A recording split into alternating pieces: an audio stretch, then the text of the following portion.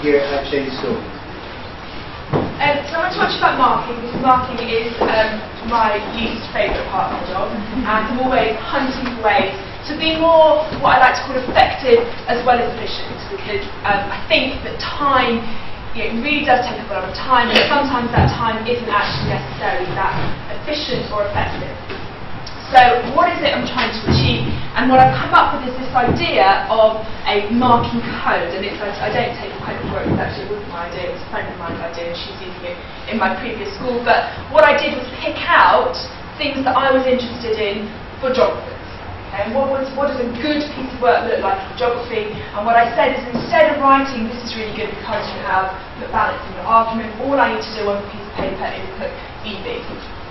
And what I found quite a lot before I did this was a lot of my marking was picking up spelling mistakes and picking up where they needed to put paragraphs and picking up where things could go in and what they could add, rather than praising what was good.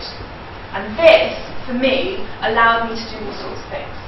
It allowed me to praise, which I think marking is really important that we do.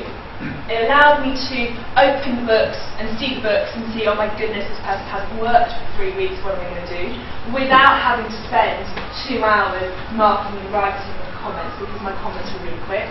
It allowed me to give students specific feedback about what they were doing whilst they knew what was in their work that was good.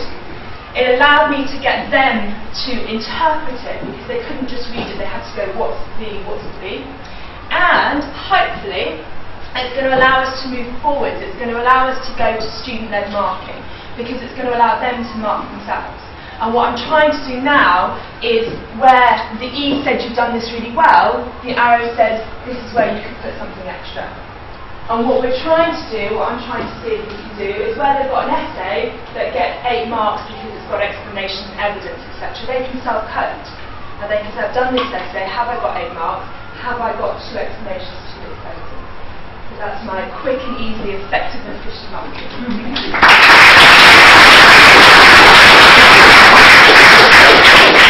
Zachary, please help Fiona Turner from Milton Keynes.